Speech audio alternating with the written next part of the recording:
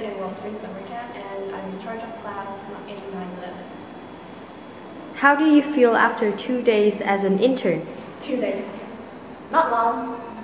Passed by pretty fast, but we did plenty amount of work because they're older students, so they have to work a little bit more and a little bit harder, and we kind of push them to, produce better work, and feel like they've been doing pretty well. I'm kind of impressed so far.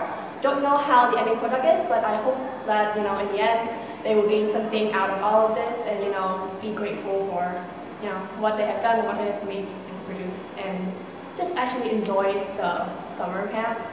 Really, yeah, that's what I hope the world is. Thank you.